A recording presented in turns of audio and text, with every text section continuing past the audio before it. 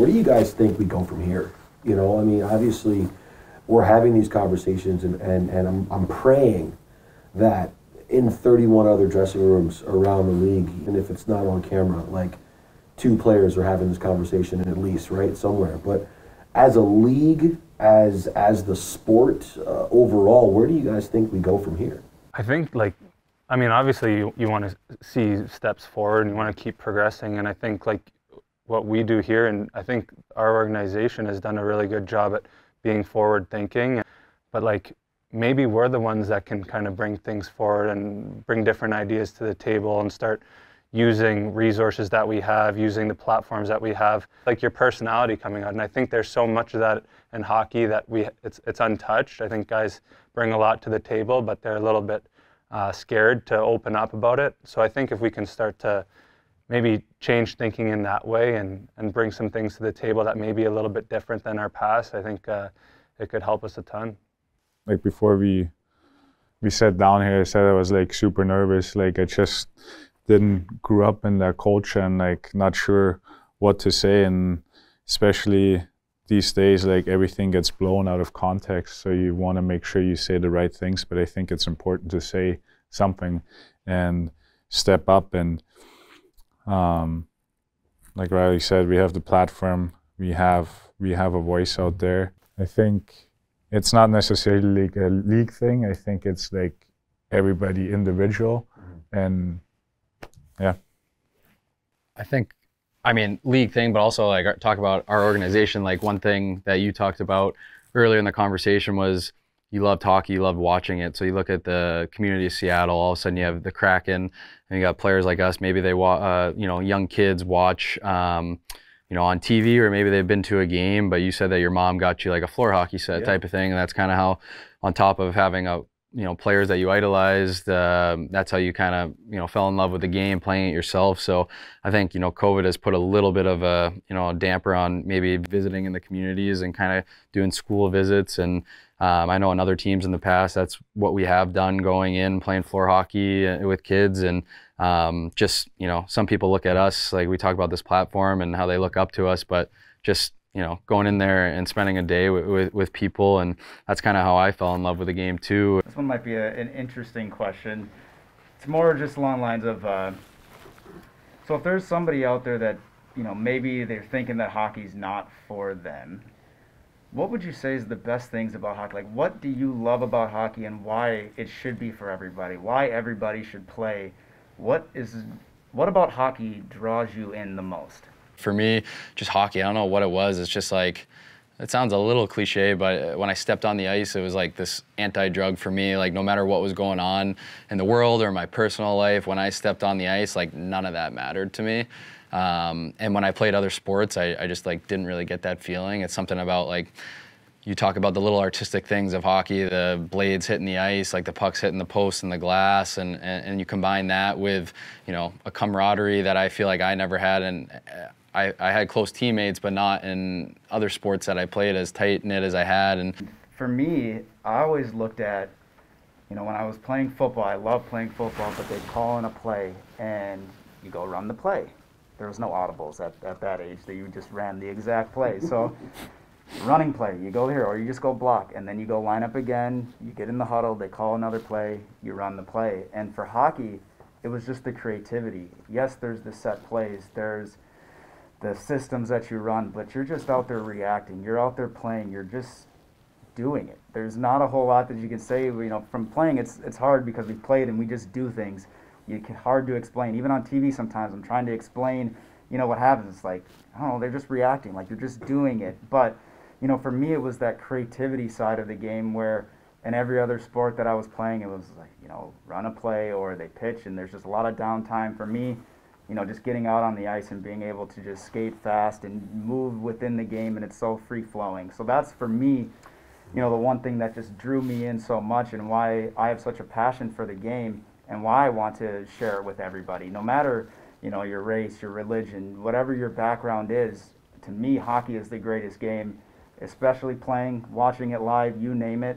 That's, for me, why I love hockey, and I want to continue to grow the game and share it with everybody.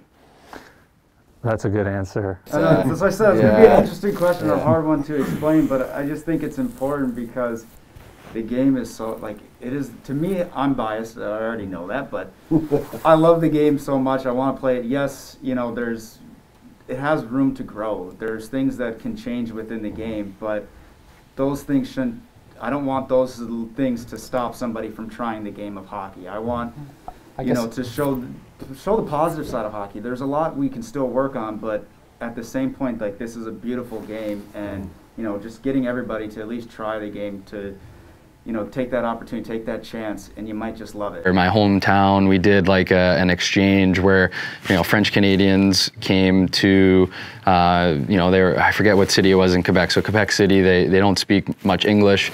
They came and stayed with my family, and then I did the same thing. And even though we didn't speak the same language, like, just there's something about hockey where in my basement growing up, it was an unfinished basement, and we put a hockey rink down there, basically, or a hockey net, and I just like shot pucks all the time, broke some windows, and I just remember these French Canadian kids coming as well, and I couldn't communicate with them, but I could communicate through hockey, and that was something that I remember spending a long time, you know, when I went there and they came to our house. Like, it was almost like, even though we couldn't communicate, we were communicating through the game of hockey. And we talk about perspective in this conversation.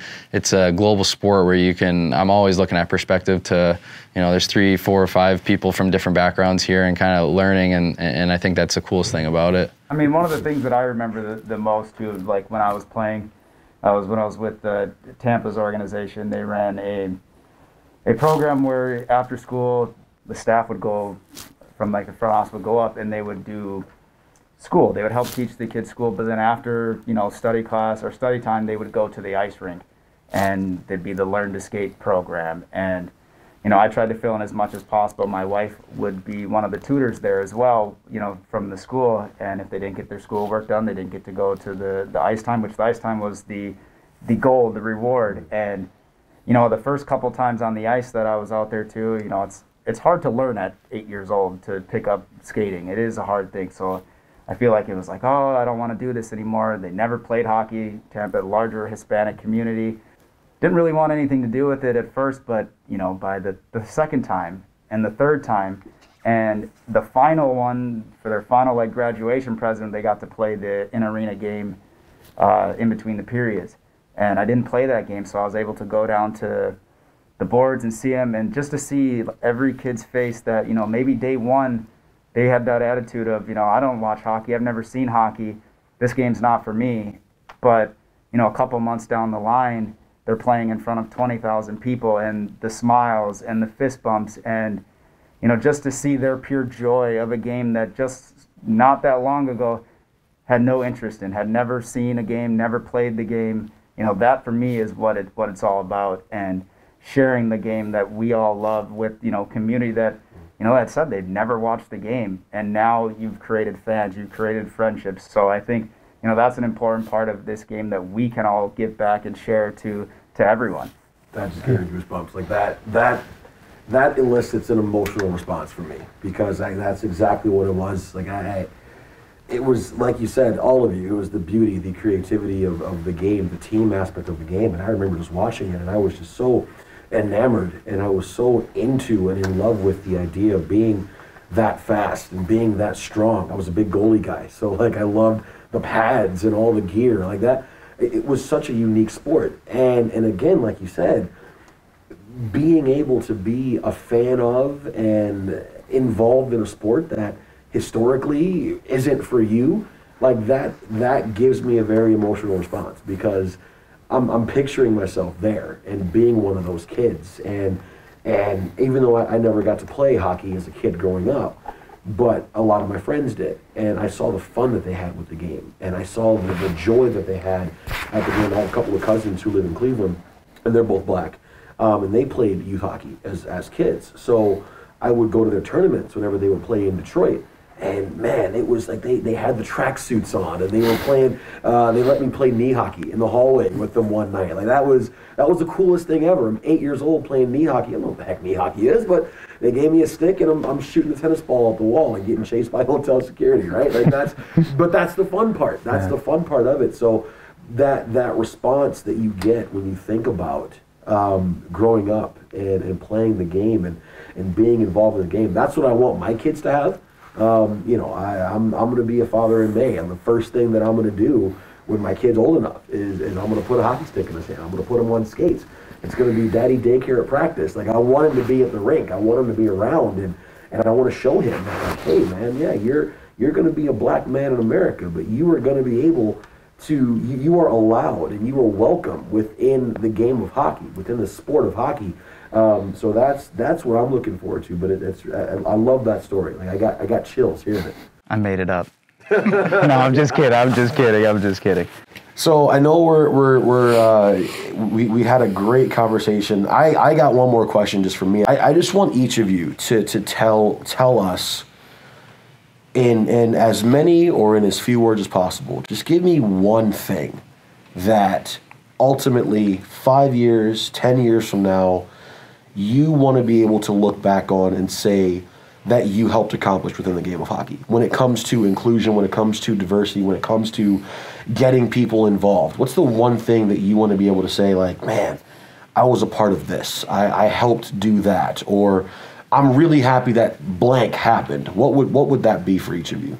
I think for me personally, I think one of the things that I loved doing when I played in Nashville, and definitely some of the minor league teams that I've been on, was just going into communities. I'm very much a realist, and not everybody has the opportunity that I had kind of growing up. And if it wasn't for myself having an older brother who loved the game, you talk about going to your cousin's tournaments. Like, I basically followed my brother around, and he loved the game because of my dad. And if some people might not have parents that grew up playing hockey or whatever it may be, and if you can go into schools and communities, it's contagious. This game, I feel like it's addicting. Where once you get a little taste of it, you always want a little bit more. And I think that's something that I experienced growing up, and not everybody gets that opportunity. And for us, I think it's important to go into communities in order to show how much passion we have for the game, and I think other people will be able to cling on to that. I think that's the way we can help, and that's the way we can grow. Talking to the community, going into classrooms, and maybe there's gonna be a couple kids who watch TV that night and say hey, this guy talked to me, or we played floor hockey with him, and no, not a lot of people have the opportunity to buy equipment and get their kids into the sport, and that's where we maybe can help out too, and get kids on the ice and try it out, and maybe they're not as afraid of maybe falling down on the ice and hurting themselves if they have pads on. And now that's I think 5-10 years from now, if you look back and you say hey, we started this conversation, we went into the community, we talked about this, it's literally for everyone, like we've been saying, and you get 10 kids, 20 kids into the sport, and it doesn't matter if their religious background, if they're African American, if they're, I don't know, from Russia, then so be it. No, I think these two nailed on the head for sure. I think showing your face in the public and being leading by example, I don't think it really takes much. It's just I think especially at that age for young kids, they latch on to things pretty quickly, and if you can do something that they can admire and you can show them a couple of tricks with a hockey stick, if you can be nice and just be kind, I think that can go a long way, because playing, we're all of us players have been really lucky and have obviously maybe some God-given talent. We've been really lucky we've made something of it, but I think there's a whole nother bulk of people that should know that this game is open for them, whether it's in front office, whether it's in massage treatment, whether it's in refereeing, whatever it is. And I think that population is maybe a bit untapped for those reasons. Yeah, I definitely think that 5-10 years, pushing down the line, I don't know that the changes, it's not something that just happens immediately, right? It takes time, but you know, being able to have conversations like this and just experience, you see your experience, see my experience, to have this conversation. I'm hopeful, you know, with what Seattle's doing. The league is making steps as well that, you know, 5 to 7 to 10 years down the line, the game is going to look different. And, you know, I thank you guys again for coming down and doing this. Thanks for having us. Yeah.